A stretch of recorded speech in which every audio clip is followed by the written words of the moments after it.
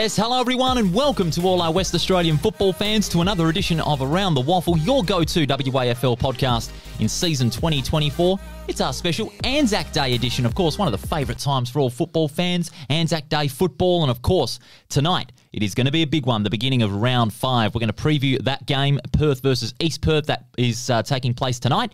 We'll also be speaking to Ross McQueen, the East Perth coach, our first coach of the season. But first of all, let me introduce you to my talented co-host, Ethan Roth. Rothy, what a great time it is for footy fans. ANZAC Day weekend, paying tribute to those that have sacrificed their lives for the freedom of our country. But also, of course, great time for football fans because ANZAC Day footy is back again. Yeah, it would be great if we can make this more of a rivalry and a regular fixture in the WAFL. So, yeah, as you said, great opportunity to celebrate, remember those who served our country in the forum of footy. So absolutely, it's a great form to remember and, of course, to have a great time as well. And it'll be a great time on the ANZAC Day weekend, no doubt about it. 3 games, we're going to preview those on today's show on your podcast provider and on Around the WAFL's YouTube channel. So stay with us. First of all, here's how you can win big this weekend in the WAFL.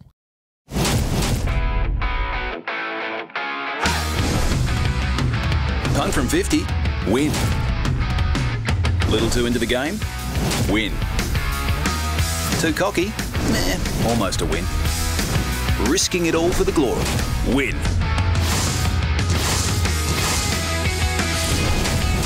It's win-win at the WAFL. Great footy, food and entertainment. Find out more at waffle.com.au.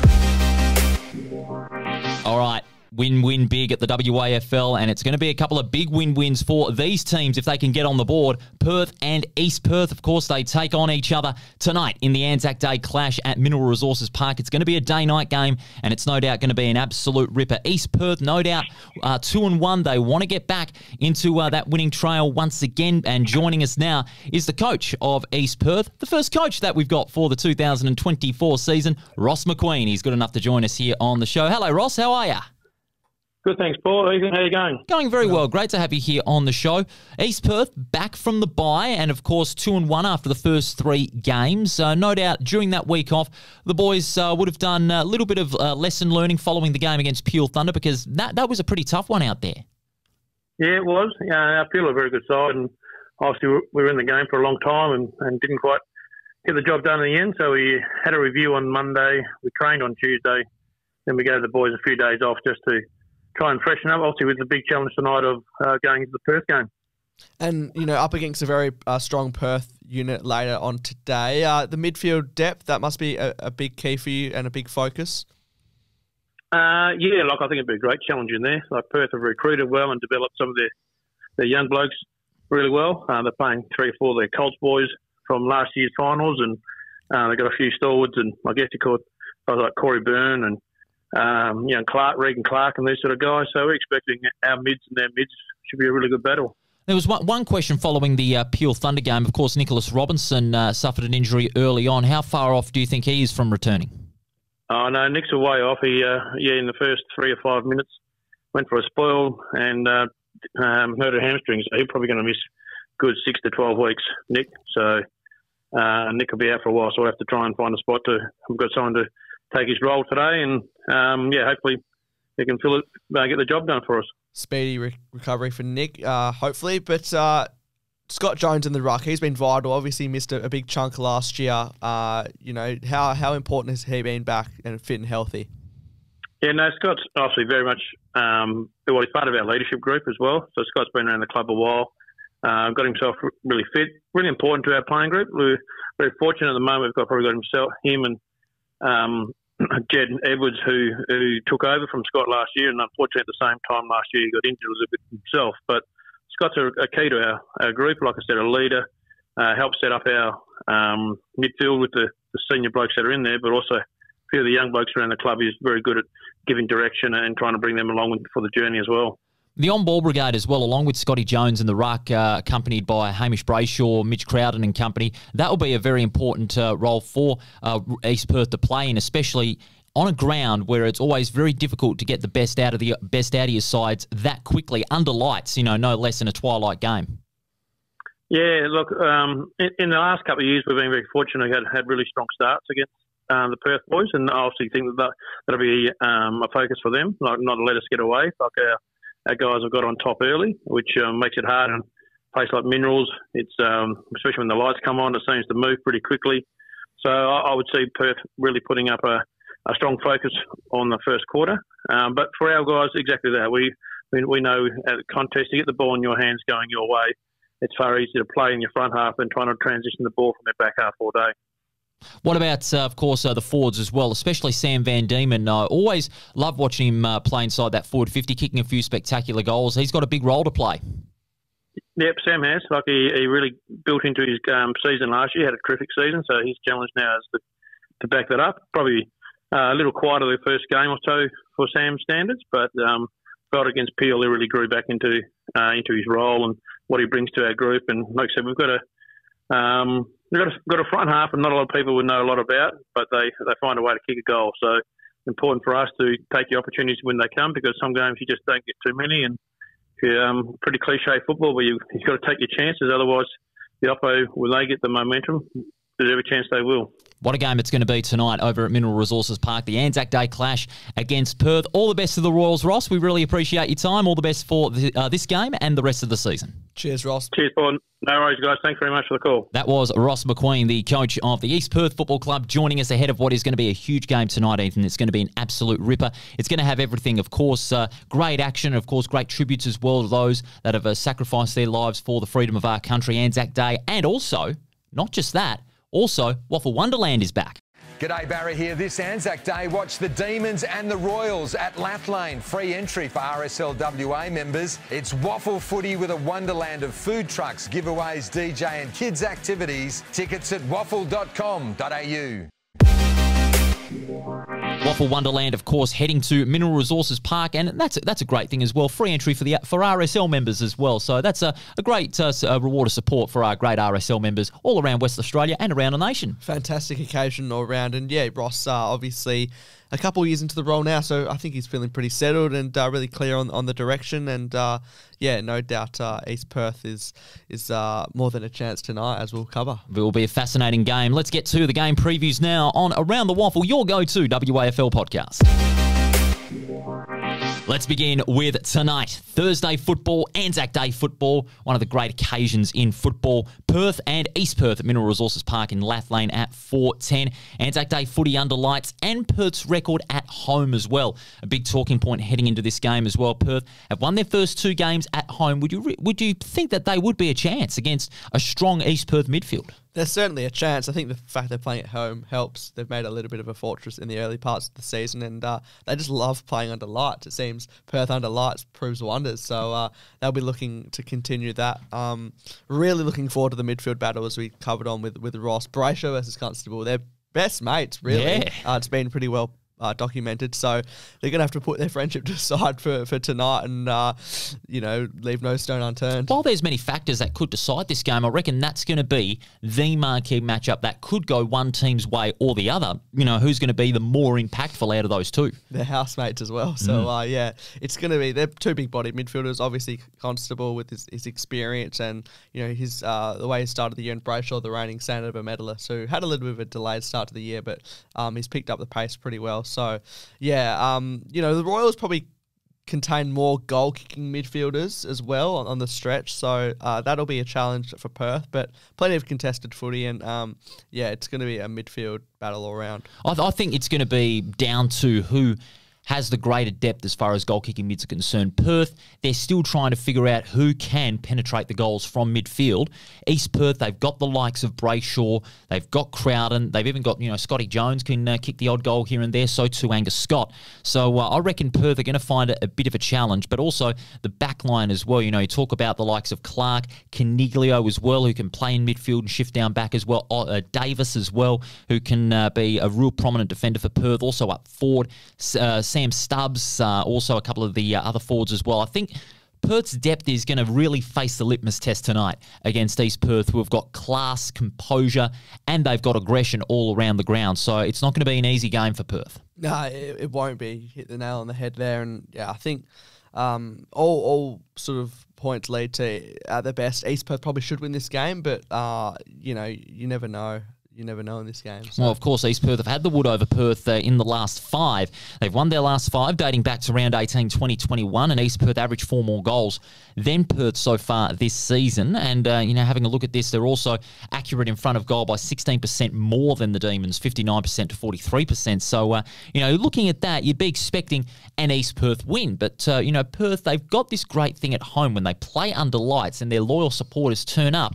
They just get spurred on. Think about, of course, their current coach for the Perth Demons. I reckon he's going to be in for one big day as well. It's going to be one of history for the Demons. Peter German, he'll be looking forward to the clash. But it's going to come down to Aaron Clark's been very reliable for the Perth Demons, and that's no problem because that's why they recruited him and brought him over. But if he gets shut down, who is going to step up for Perth and hit the scoreboard? Because that's my main concern.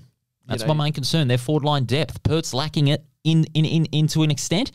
East Perth have just got a little bit more. Yeah, and, Aaron Clark, he's probably kicked 2 or 3 goals each week, and that's probably only just gotten over the line sort of in their wins. So, if he sort of isn't able to live up to those standards, because we can't expect him every single week. You're going to have an off day here and there. So who else is it going to be? With that in mind, Stubbs, is looking to regain the form that he showed last year. Yeah, absolutely. He had a bit of a spell in reserves, and he's really keen to get back into that top league form and kick a big bag of goals. With that in mind, who takes out the game tonight? I think East Perth. I'll say East Perth as well by about 4 or 5 goals. Perth will be competitive, but East Perth just too much depth in the end. That is, of course, tonight, the ANZAC Day game at Lathlane. What about this one, Ethan? On Saturday, of course, not only that game's on the AFL app, as is all games in the WAFL for 2024. This game is live on Channel 7, Pentanet Stadium in Joondalup, 4th versus 3rd on the ladder. West Perth, South Fremantle. This one's going to be an absorbing contest. 3rd v 4th on the ladder, so yeah, it's shaping up to be a beauty.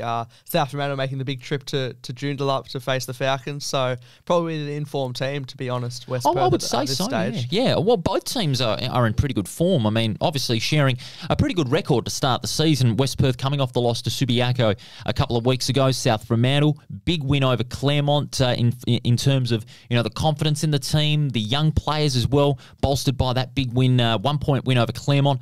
But also, when you talk about the battle between these two teams, it's going to be the forward lines that could be really telling as well. You got the likes of Winder and also Schloith to an extent, Donaldson in that forward line for South Fremantle. And for West Perth, you've got Keitel and you've got Jasper Scaife, who's been a real revelation inside that 50 for West Perth. So that could be a huge battle in this game on Saturday. Yeah, I know I keep harping on about it, but this could genuinely be one of Scaife's last couple of games for West Perth. I think is a massive shot for the mid-season draft. So, let's hope it's a down-to-the-wire classic. Sloith, you mentioned him there. His record against West Perth.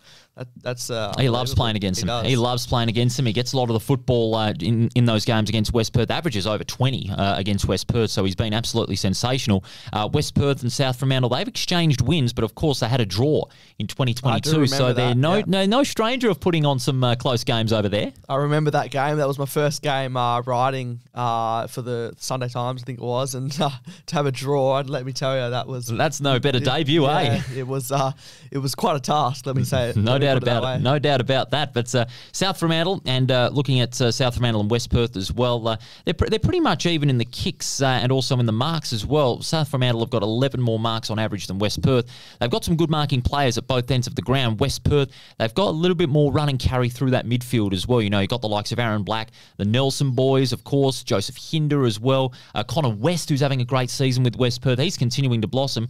I reckon Connor West maybe could be the one in midfield that South Fremantle need to have eyes at the back of their head for. They do, and if one doesn't get you, then the other will. You mentioned the Nelson boys there, Black, Luke Meadows as well. The list does go on. So you mentioned the Bulldogs' sort of marking ability. I think if they can use that down back, intercept marks, they really need to shut down those forwards. The Bulldogs' back line, are going to face that big test. If those marking backs can really shut down the likes of Knott, Keitel and Jasper Scaife in that game on Saturday, that's going to go a long way. You'd ought to restrict them to about 7 or 8 goals. You've got to restrict West Perth to 7 or 8 goals. If you don't do that, West Perth are just going to go on a scoring spree. We saw that against Claremont in round 1, again against Perth in round 2. We didn't see that against Subiaco in round 3 because they were inaccurate in front of goal. That's another concern. They've really got to improve on their kicking accuracy after that loss to Subiaco a couple of weeks ago. Yeah, and, South Fremantle will play on a wider ground at Joondalup. That'll be a little bit of a test for them. Obviously, a much different ground to South Freo. So, yeah, it's certainly, we can probably sit on the fence to a degree on this one and make a case for both teams based on their recent form. There is a good case for both teams to take out this game. South Fremantle, good depth up forward, also in the midfield. The only drawback is their back line. That's going to face a really big test. West Perth, their drawback, inaccuracy in front of goal. That cost them 2 weeks ago, but they've got depth everywhere around the ground. But they were missing 4 premiership stars in that game against Subiaco, so whether they return on Saturday is going to be a big question. Tristan Hobley, of course, he had work commitments, so he couldn't play. Now, Pegararo, amongst a few others, were injured as well. So should all of them return in that game on Saturday, that will be a huge boost for the Falcons. It will be. And can I just say as well, the Strong boys, Noah, Zach, they sort of play at either end of the ground. And they can use them up the ground and that. So you mentioned South Fremantle's defence. I think one of them, probably Noah Strom, probably has to play more back and support them, because I know there's that temptation to put him up the ground because he's so agile, so flexible. I reckon Zach Strom would be that better suited up forward. Yeah. I reckon so. I mean, look at his performance the other week. He kicked 5 goals. If one Strom doesn't get the goals, then one certainly will. And that's Zach Strom. I mean, I reckon he could be suited to that forward line, put Noah down back, increase that marking prowess in the 50. And, they can. I feel like they can play anywhere. They're sort of like a Mark Blitz stars of the WAFL. They can probably play in the midfield, have a chop out there. So that temptation would be there from a coaching point, no doubt. Tough game to pick this one. It's going to be a ripper. Who wins? I think West Perth at home get the job done. I'm actually going the Bulldogs. Oh, that's I'm going the Bulldogs. I'm tipping a Bulldogs upset. I like their form. Hayden Schloith loves playing against West Perth. The thing I'm concerned about with West Perth, even though their forward line is potent, they've got to be accurate in front of goal. And they've got to really count on the likes of Schloith, Dragovic and Florenka to watch out for. If that midfield gets first to the ball, show their desperation that they did against Claremont, I reckon they could get the job done here. They got off to a great start against the Tigers, and that could be vital for them. If they get off to a good start against West Perth, then that'll go a long way to victory. I'll say South Fremantle only by about a goal or 2. It'll be a beauty. It's a good point you make. There's no point getting down to your forward line if you can't make it pay on the scoreboard. So. Absolutely. It should be an absorbing contest, that one in Joondalup, West Perth and South Fremantle. And the third and final game for ANZAC round on the Sunday at 2:30 at Steel Blue Oval in Bassendean. It is Swan Districts in front of their loyal supporters and the can bar over there against the reigning premiers East Fremantle, who will be seething and looking to bounce back after that shock loss to the West Coast Eagles. This one takes on a new importance now with that aforementioned result. Yeah, no doubt. No mercy for East Fremantle. It's probably been a long week for them having to think. It's a long fortnight. Long fortnight with that Eagles loss probably hindering over them. So, Swan District's on the rebound. I'm sort of, we've touched on it before, but Jono Marsh, will he play? That's going to be a big question. Of course, he pulled out of that West Coast Eagles game with a hamstring injury. Question is, will he return? Still a big question mark surrounding him. But I think when Jono Marsh was out of that game, I think that forward line wasn't really as potent, even though they did score 14 goals in that 4-point loss. They missed that added spark in that forward line. I mean, you go back to round 2, and when Jono Marsh kicked a big bag of 7, and that single-handedly took the game right out of Claremont, it's that potency at that forward line East Fremantle need to execute in that game against the Swans. And if they can do that, then, that'll bring East Fremantle right back up to prominence. I said this on Tab Radio on the Wednesday following round 3, that East Fremantle were very ordinary. I mean, they expected things to happen, and it didn't. They need to work for those things to happen. And in no tougher environment to do that against the Swans at Steel Blue Oval. They've got to really pull their finger out and get it together. Yeah, and, Milan Murdoch, he might need to be tagged as well for Swan Districts. But the question is, who's going to? Yeah, because you look at Jesse Turner, I've said in the past, he's got a great balance between stopping his opposing player, but then grabbing the footy himself. So he could be an option. But, yeah, who is it, There's going to be a lot of questions about who's going to tag Milan. Is it going to be Turner? Is it going to be Rokar? Is it going to be Pina as well? He's a very versatile player. Can he shut down Milan Murdoch? That's going to be a huge question come Sunday afternoon. But also, it's going to be so important to see who puts on more physical pressure around the football, because both sides like to get physical. And I reckon if the Swans can shut them down, because the East Fremantle side are usually a good running side across the ground, the likes of Murdoch, English, Joyce and co are really good when they get that run and carry going from the centre clearance. So that's going to be a real tough one. If Swan Districts want to stop East Fremantle's running game, they've got to put on physical pressure from go to woe. It's the leg speed right across the ground as well. You look at Jed Hagen as well, live wire inside the 50. He's just bobbed up and come back from the sandful beautifully. Probably better than they expected. And internally. Fraser Turner as well. You know, he's obviously in his second season. He's going to be a huge key as well. He's averaging over 25 possessions so far. Yeah, Turner, underrated player as well. So, Swan Districts no doubt have their work cut out. They'll be tested, but yeah, I mean, the back line probably is lacking a bit of depth as well. That's my only concern for the Swans. You know, that if that back line is under a lot of pressure and is conceding goals left, right and centre, then they're going to have a tough day, because that East Fremantle forward line usually is very potent. You know, you talk about, John O'Marsh, Cody Leggett as well. Cody Leggett, obviously a very prolific forward. You also talk about Luke English. He can shift up the ground and kick a couple of goals as well. So that's a big question mark that only the players will be able to answer on Sunday afternoon. And Swans haven't won against the Sharks since 2021, so they'll be looking to break that drought. I don't think that comes over them too much, but at the end of the day, you'd like to turn that around, because they have been able to have the wood over their rivals. And the last two encounters over there at Steel Blue Oval between the two teams has been very, very close. Round 2, 2022, East Fremantle got up by 9 points, and the Sharks would do so again by 4 in round 2 of last year. Could we see another Steel Blue Oval thriller? Yeah, would not be surprised one bit if this does go down to the wire. So let's hope it does from a spectator point of view. It's going to be an absolute beauty there on Sunday afternoon. Who wins? Yeah, I have to lean towards East Fremantle. I think they're just going to be so eager to bounce back off that Eagles shock loss. So that being in mind, I think Swans can give it to them. And, Swans, the challenge for them, can they play 4 quarters? They've been able to do it for a half. They've been able to do it for 3 quarters with the best, against the Roars. But